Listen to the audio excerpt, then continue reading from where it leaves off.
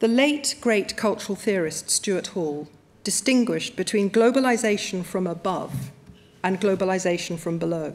Globalization from above was imposed economically, militarily, and culturally, with an attendant amnesia of empire. A homogenizing force, it drives the world towards injustice, conflict, and the polarization of wealth and resources. It moves freely and is without commitments and must be resisted.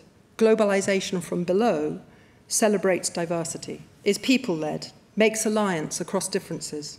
It leads to interdependence, attachment, commitment.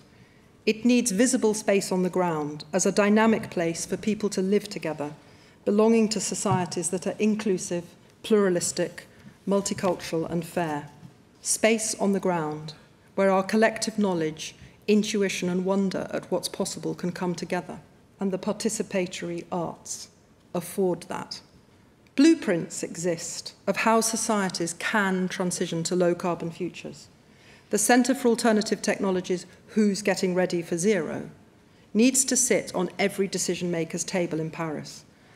But there's no collective map of how they're invented socially or how a cultural commons is created for the future we want and can find our place in, drawing on patterns of belonging, empathy, kindness, community resilience, stewardship, reskilling, alternatives to limitless growth.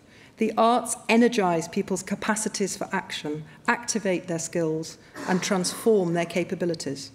These practices must grow resilient in response to the radical changes required to live within ecological limits. Their celebratory social spaces have power to build this resilience and reinvent us.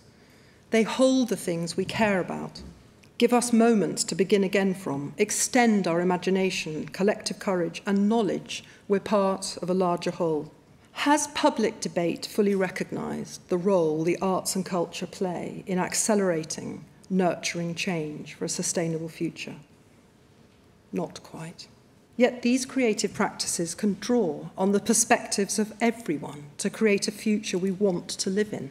Their metaphors, dreams, disruptions, and symbolism provide that other space from which a new exploration of the self and the world can emerge, and an unshakable belief that change can and does happen. In studies of systemic interconnectedness, the energy and resilience of a system are where connections and links are the strongest, participation, diversity, plurality, and variability the greatest.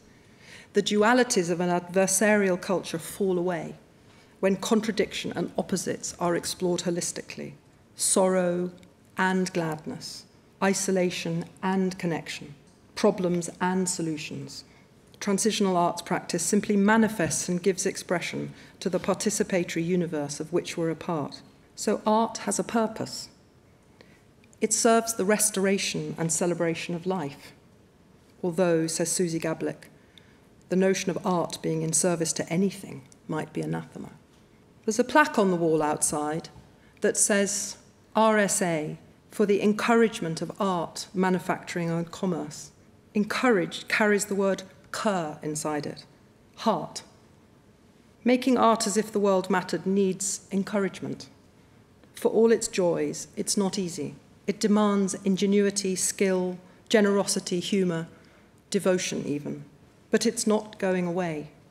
I feel it's arriving to play its full part. Thank you for inviting me to speak. I feel encouraged. Finding a way to belong on Earth is the most radical thing any of us can do, individually and collectively.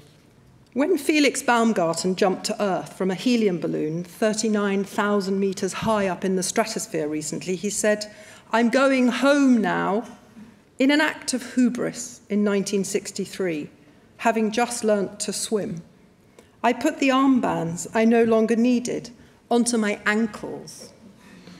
As I tried to right myself, flailing around with both feet in the air and my head underwater, I learnt there and then I didn't belong under the water.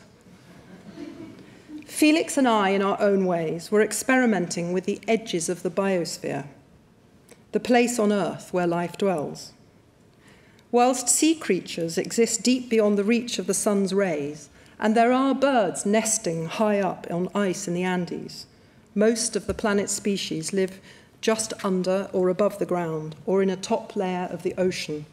For humans, our comfortable home is the broad band of breathable air beneath blue sky, where the sunlight, water, soil, and materials we can make our homes from. Mars, Earth's planet neighbour, has evidence of water, but not green grass, whales, earthworms, pomegranates, rainwater, frangipani trees, forget-me-nots, or bees. Or, I might add, an abundance of citizen artists and artist citizens building connection to this planet, this pale blue dot. That's home. That's us.